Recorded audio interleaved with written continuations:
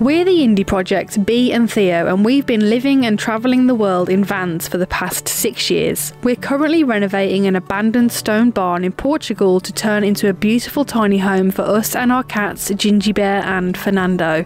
Follow our journey from the very beginning as we document the whole process of creating an off-grid home.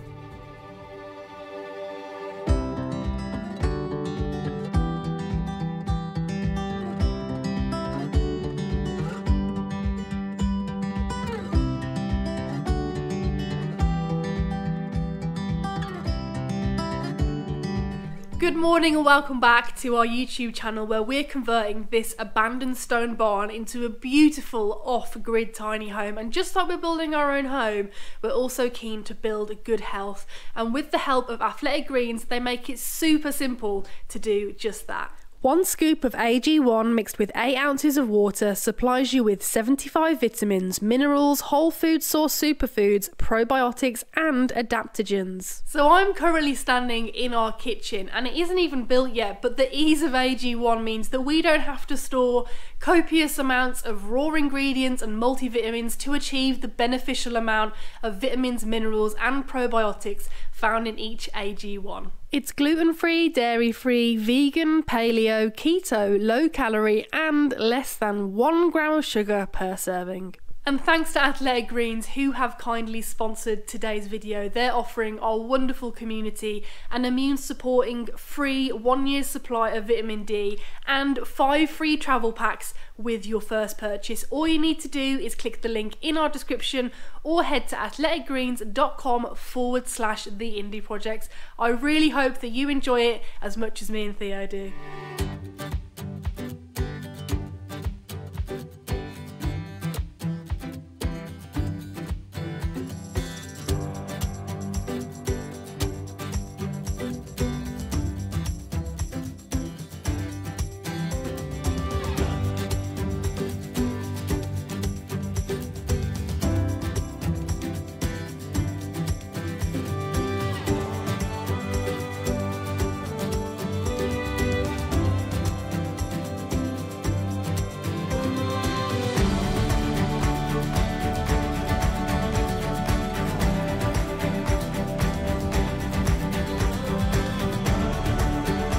We've got a couple hours left in the day, so what I thought I'd do is start thinking about our sladder that we want, that we can get to the mezzanine. So you can see down here we just dug out all of our old chestnut, not all of it but some of the roof beams that we used, and they're really nice. It's such beautiful wood, really sturdy, hard chestnut.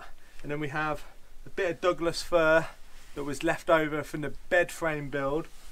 What I'm going to do is I'm going to use the Douglas fir as a template to build the ladder and to make all the notches, to make sure the angles are correct, and then I can transfer them on to the nice chestnut that is in demand. We've only got a little bit of this left. Those are the only ones we have like that. Exactly, but it's such beautiful wood. You can see here, I mean, just look at that. It needs sanding back, but you can just see how nice this would look. It is beautiful In the barn.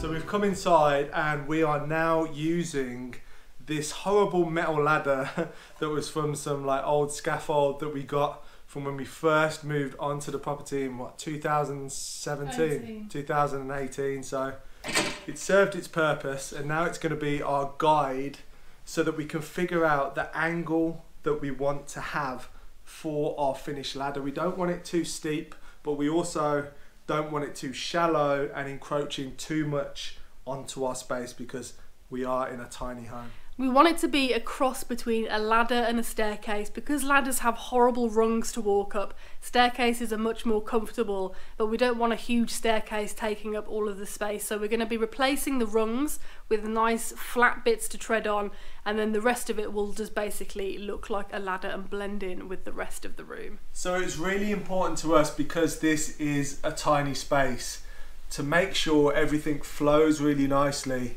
but also make it feel bigger than it actually is. So that was part of the reasoning on why we plastered 3 of the walls and painted them white, is because it reflects the light around, it feels bigger, it feels more airy. And things like the ladder, we don't want the ladder to block this living area. We've got the door with a big window where it's got beautiful views looking out, which we still want to look through, and actually having the ladder in the middle won't affect that whatsoever. And the reason we're going for a sladder type ladder, like a cross between a ladder and a staircase, is because you can see through it. We could have gone for like a tiny home style staircase where they build them out of like blocks so that you have more storage in there, but the problem is that would have really separated this area, made it feel smaller than it actually is, and also we wouldn't have been able to see through really nicely.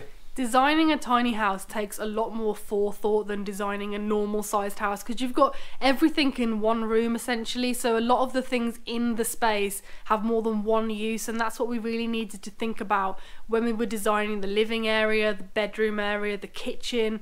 This little area that now is going to be multifunctional.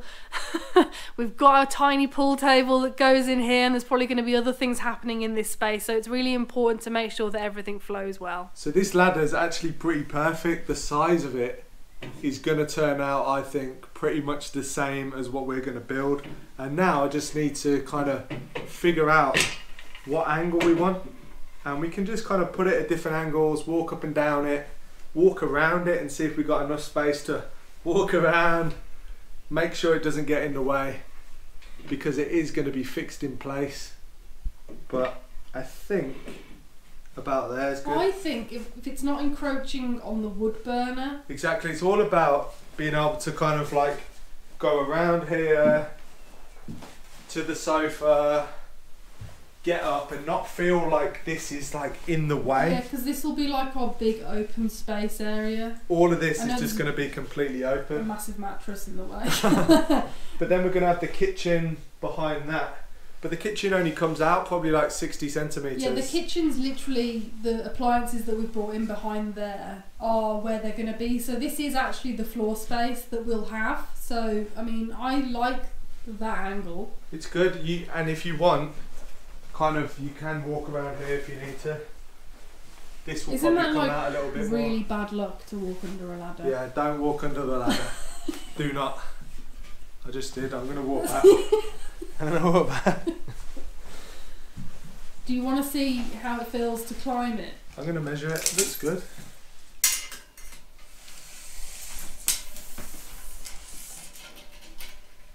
Oh, 250. Oh, perfect. And how are you going to try and figure out the angle from there? I need to go up to do that for sure. Okay. Let's go. Let's go out, cut piece of Douglas fir down to 250, and then we can play with that. Okay.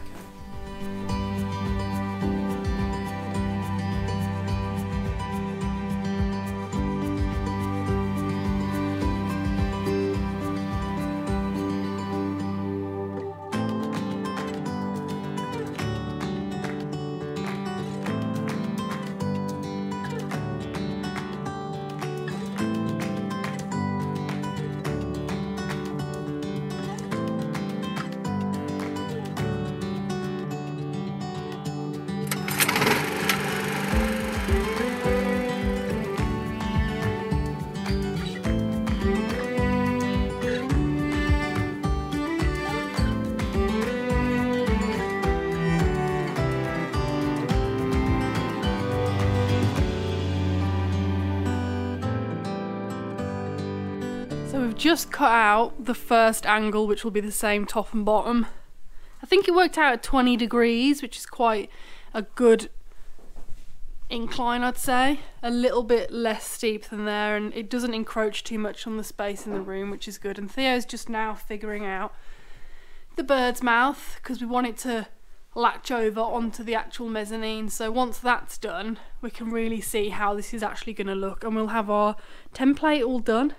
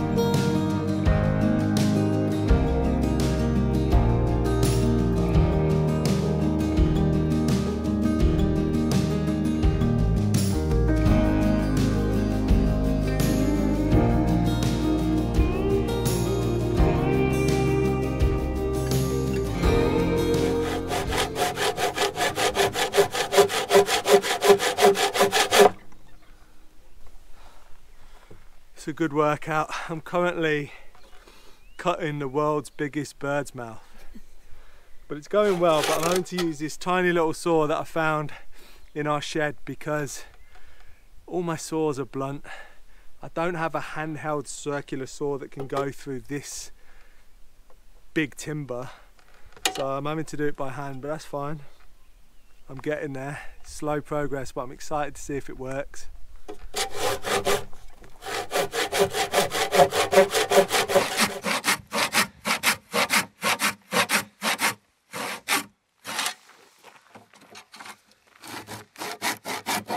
Yeah, well done.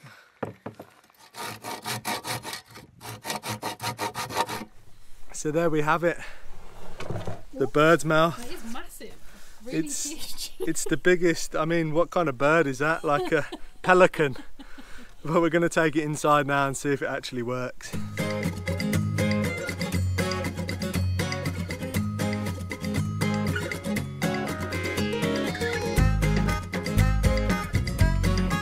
It's the moment of truth. Will the bird's mouth fit? Nice. That sounded good. It's a little bit rough because obviously I cut it with a miniature handsaw that was blunt, but that will be resolved tomorrow when I get to go to the store and buy a new saw, and then we can do the actual pieces, because this is just like a mock-up, a prototype. The next one will be with the proper chestnut, and it's going to be such a sturdy fit. It means that I'll have confidence every time I'm running up and down these stairs.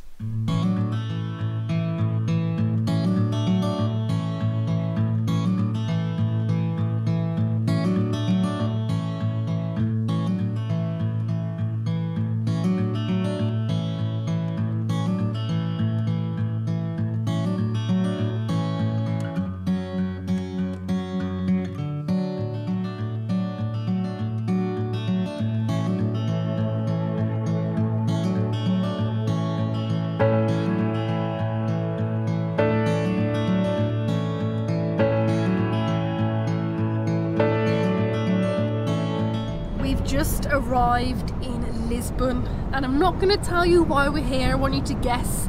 I mean, I'm pretty sure I heard you said earlier on. Did you? In the video that we're getting a kitchen. I can't. Well, you've just said it anyway. We've come to Lisbon to find a kitchen. This is an exciting day. I found one that I like online, but obviously you need to see it in real life, see what the texture's like, the material, the colour, whether it really is as nice online as it is in real life. So I'm hoping that it will exceed my expectations, and we're nearly there. With the kitchen. Yeah, and that we go home with the kitchen today.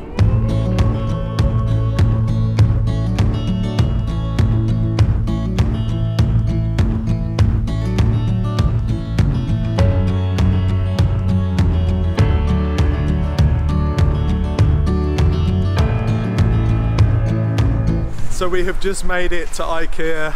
I'm excited to look around and hopefully find our future kitchen, but first we're going to grab some food.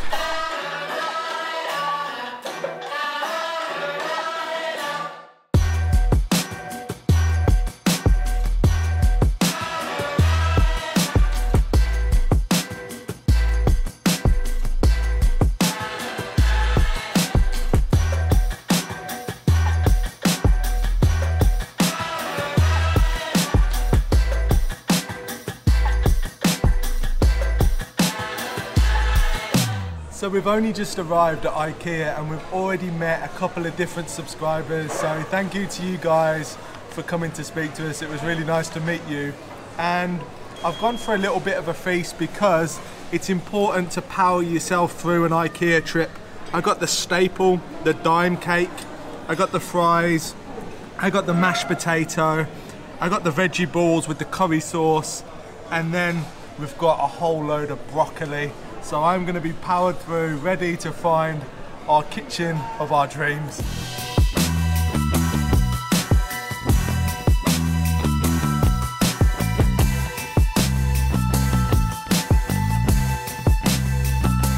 This is the only piece that we could find that is all the cabinets that we actually want for our kitchen, but it's the colour that we really wanted to see.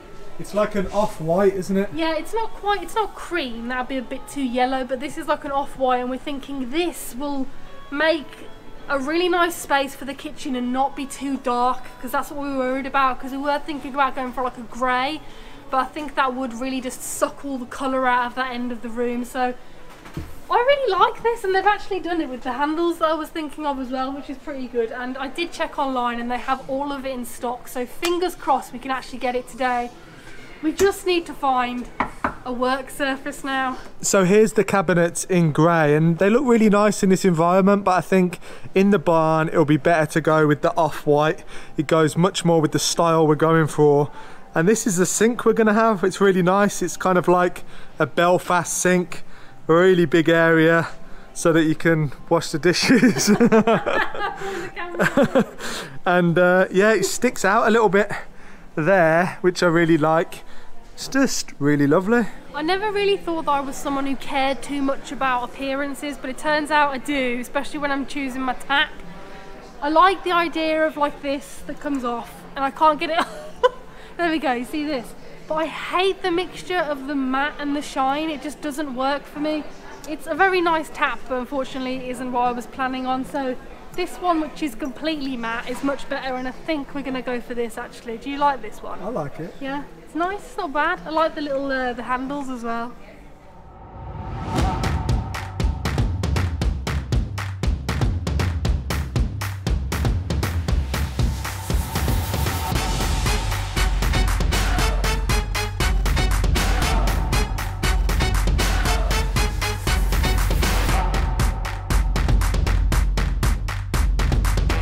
We have just made it to the warehouse section, which means only one thing.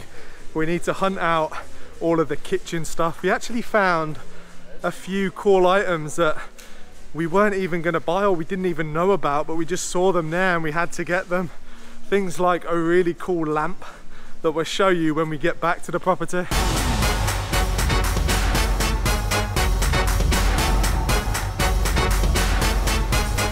So we just finished paying for the items that we picked off the shelf, but the kitchen stuff, there's so many different items for the kitchen that makes up the kitchen that you're not allowed to pick it yourself, because you'd be here, there and everywhere around the warehouse. So they pick that for you, and now we're going to that area to wait for them to pick it, and they should present us with a trolley full of our kitchen. So this right here is the sum of our kitchen, minus the worktop, because we couldn't actually find one that we liked here today. So it's incredibly heavy. I don't think I've ever bought this much stuff in one go from IKEA, and obviously we've got that. So this is going to be interesting, fitting it all in the car. It's going to be like a game of Tetris.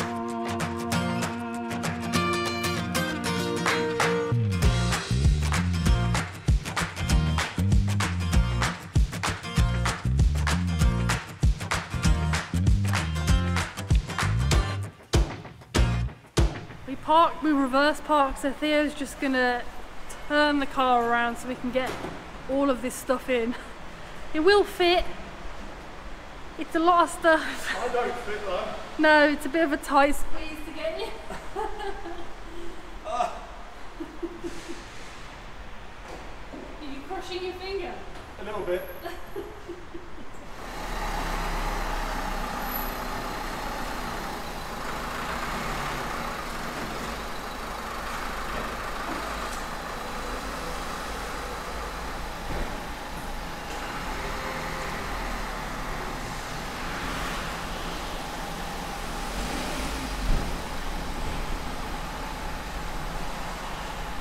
We did it! Literally just fit. Are you happy with it? Just want to prop this up a little bit because it's bending. Oh right, okay. How about using this cushion cover? Perfect! Adult jigsaw, this is. Water. Couldn't fit much more in, could we? No, I really don't think we could.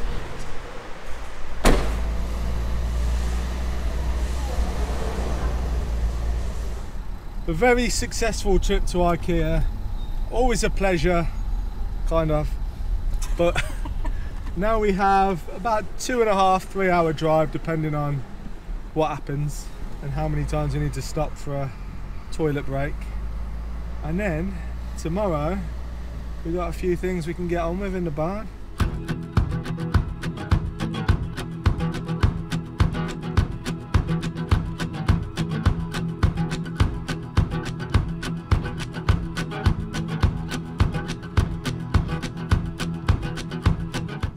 Actually quite time consuming just loading it from the trolley into the car in IKEA, so I'm not sure how long it's going to take us to actually get it all into the barn and organised into the different sections, so when we decide to tackle it we can.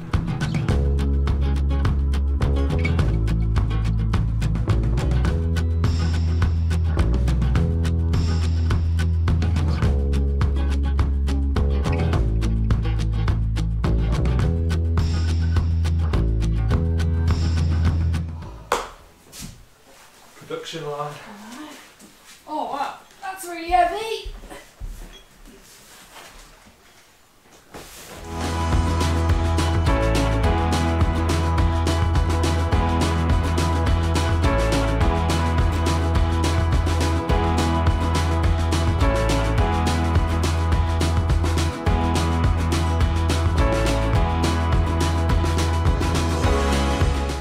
Oh, it's these. What are these?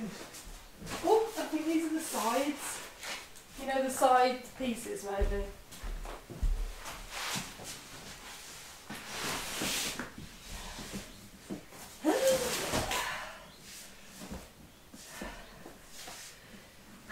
That really heavy thing is the kitchen corner cabinet, and I can't go I thought over. it was the corner. I can't go over how heavy that was. This one you can carry. This one's also pretty freaking heavy, but not as bad.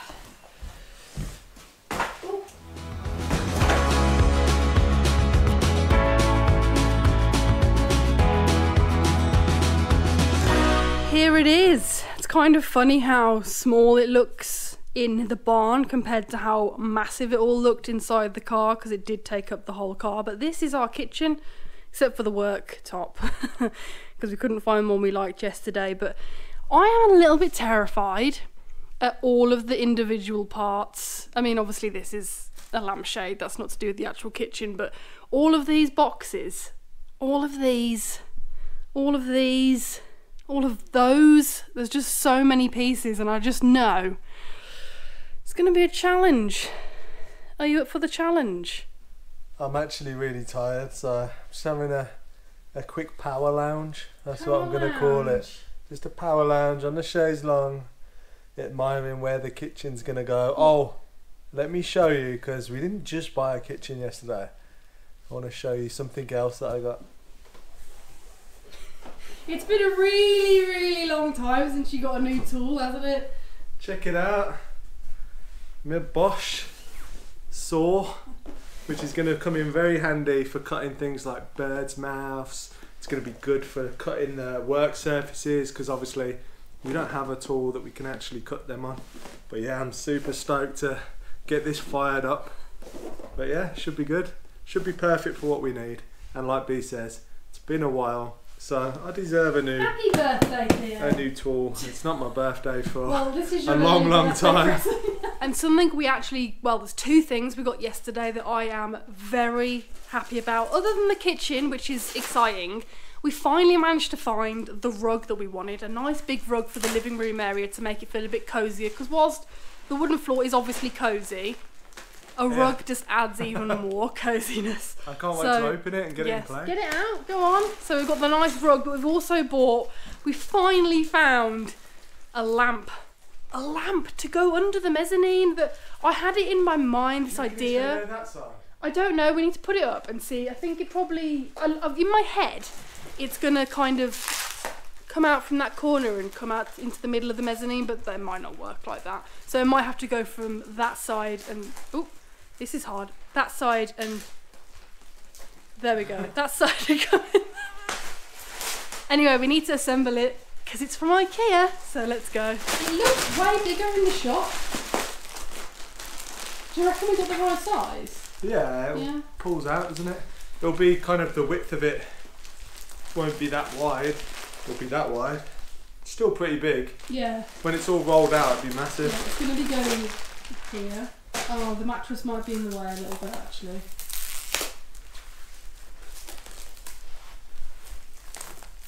It's weighty. Is it?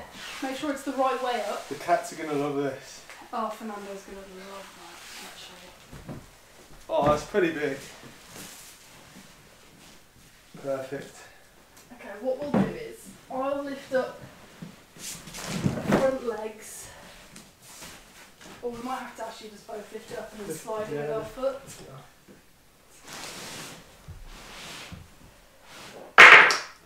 Put it on the rug. And then we're going to have to lift these legs up. Yeah. The rug is in place. I'm very happy with it. And when the stairs are there, this will feel like a right secluded area. Theo's already on it, getting the lamp out. I'm intrigued. Getting the lamp out. The lamp's basically the size of the whole building. It's massive, it is massive. I mean, you can see it there, but in the actual shop it kind of went way further out, so this is going to be interesting. I'm thinking I'd like it to come out across here, but it might end up coming out across there, so we shall see. Do you want me to do it? Because I'm the king with this. I'm not even reading the instructions. Oh, that's always a bad move, honestly. Yeah, go on then. Give me a hand. Right, so the first thing to do before you assemble those bits together is screw the pole bit into the bottom.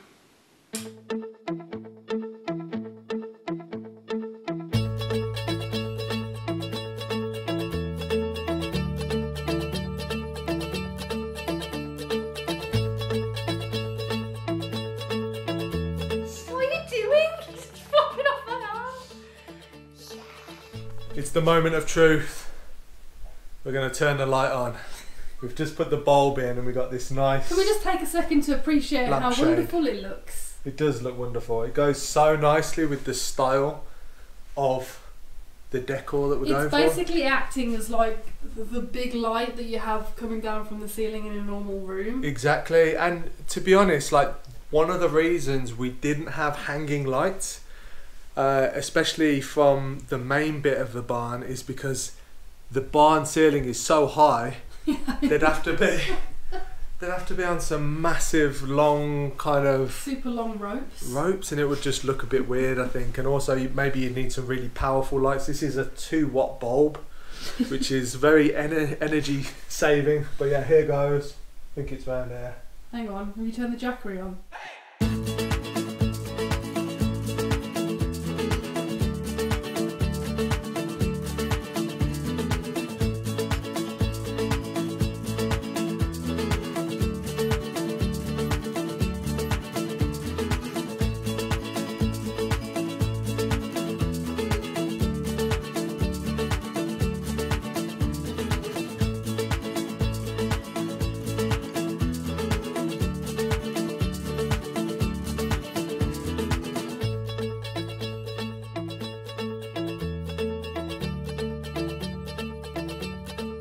So nice. Lovely and warm. Fernando's just arrived for the turning on ceremony. If I turn this off, you'll be able to see it more. Come on, the suspense is killing. Oh, it looks so nice. How lovely So is that? good. And the light rebounds Hang on, wait. off. It's 5 o'clock in the evening, so just to put the time into perspective. Yeah, it's getting dark, the light's going down. And look at the light reflecting off the mezzanine. It looks the amazing. beams. It makes it feel so warm and cosy. And I think we should definitely have like another little lamp here. Yeah, with the same kind of bulb, so we've got like a nice glow there, a glow there, and then obviously in the other parts of the house as well. So good, it's coming together. It really is coming together. I am so happy with how everything's coming together. It really is starting to feel like a fully fledged home We've got so much exciting stuff to come over the next few weeks. Make sure you tune in, have notifications turned on, and we'll see you on the next video. Thanks for watching.